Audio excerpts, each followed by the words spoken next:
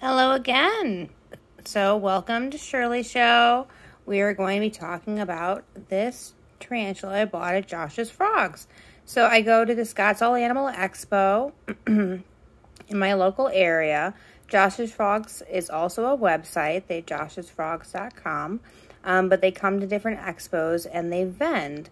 And I wanted to point out some really fun things about just the way that they've packaged their sling. Now, something that I already did was I already took off this black tape, so I put it back on for effect for you. But let me go ahead and get us in a better position. 1 second. All right, I guess we're going to have to do it this way because I couldn't get a better height from somewhere else. So what they do is they have, I wanted both hands. They have the electrical tape that they use to seal the container closed. It's got the nice holes in the top, obviously. And I bought this at an expo, so it didn't get mailed to me. But I assume that when they're shipping it, it's nicely packed. And so it tells you, I don't want to tip him too much. You can see my little dude in there. Oh, he's on the side. Okay, we can give him a little tip here. So you can see my little dude in there. This is a P. murinus, also known as the OBT. Orange baboon tarantula. A lot of people call it orange bitey thing. So just picked up one of these today. And something I really like about it, well, first of all, I think their logo is like really, really super cute. But something I really like about this is that it's not only telling you, you know, what baboon you have or what tarantula you have, what the scientific name for it is, and it's printed out on these nice labels. Price is right there. It's also telling you when it last molted and when it was last fed. So this is really nice for me to know that this tarantula molted at the very beginning of January. So I should expect the molt sometime between, I'd say, mid-March and early April, which is nice that I know that. And then I also know when it was fed. So it was fed on the 7th. Today is the 12th, so I know that we're coming up on feeding time again, which is perfect. I also like that even for this price, it's a decent size sling. It's about probably the size of my thumbnail, and most of the time when I'm paying $25 for a sling, they're a fair bit smaller than this. I'd say that they're probably closer. This is like a 3/4 inch maybe. And I'd say usually they're about a 1/4 inch, maybe 1/2 inch at this price typically, which is also something nice. It's a little bit bigger for the price.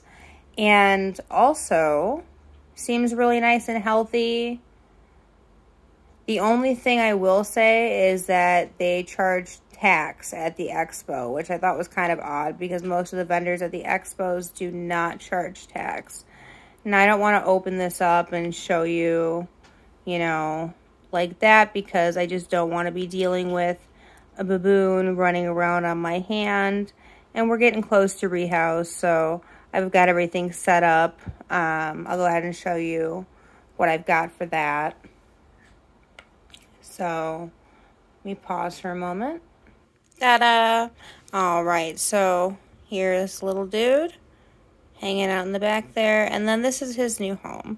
So I put cross ventilation. I picked these up at Michael's, by the way. They're $1.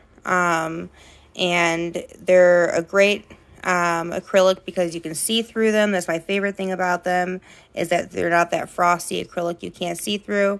I use a wood burning tool to just poke holes, and then I give it aerial and cross ventilation just to make sure that nothing's getting moldy. For this guy, I set up a nice little, let me get my, get a pen to use as a pointer here. Okay, so I set up a little cave down here. Got a spot I can go into, but I also threw some leaf litter down. I've got some sphagnum moss, which I'm going to wet pretty soon. And miss this whole enclosure. I can actually do that right now. I've been meaning to do that. So just going to give it like a quick little mist. I want to make sure I hit that sphagnum moss real good, because that's what's going to be holding in all the humidity for this little one. And I'm not going to do this too often. This is just the initial spray. this species doesn't need it that wet all the time. So yeah, this is little dude and his new home. And this is my review of Josh's frogs. I highly recommend buying from them. Austin, I believe, is the contact. So, and he was super knowledgeable. He was great to talk to, and he seems to have a lot of experience. So definitely get something from them. Check them out. Check out their website. They got a great selection. They didn't have a whole lot with them at the expo, but if you're at the website, they got way more of a selection. And this is not a sponsored video. This is just a happy customer. All right. You guys have a good one. We'll talk to you later. Little Shirley, signing off.